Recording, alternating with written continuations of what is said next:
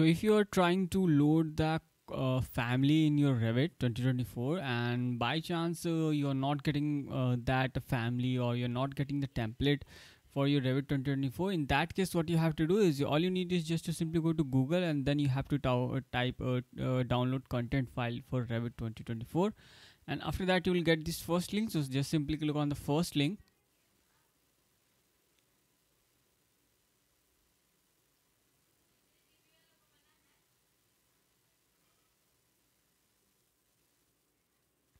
So here, after clicking that, you will get this Autodesk Revit 2024 content. So from here, you can actually download the content file for Revit.